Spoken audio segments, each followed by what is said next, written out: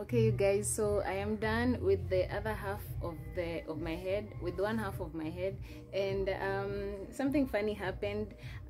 This braid here, sorry, cornrow, it's it's bigger than the others. I mean, if you can see that, and it looks very funny, and it just I did the parting wrong, guys. Doing cornrows is not easy.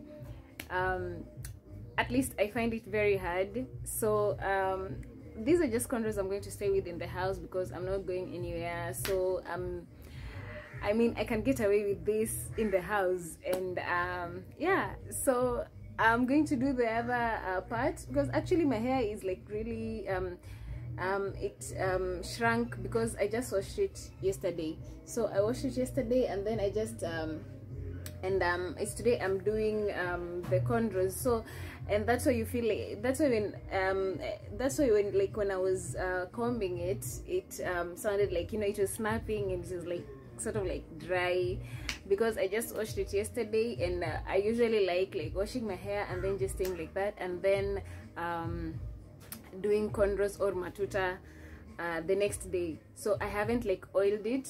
That is just how I like doing it. When I'm doing my hair, like if I have some oil in it, I feel like I don't get the grip very well. Yes, it's for C, but that is just how I like doing it. So yeah, so I'll just be done with this other side, and then we'll see how I look. And so far, thank you so much for staying tuned on my channel. Please give it a thumbs up, and please consider subscribing. It's free. Thank you.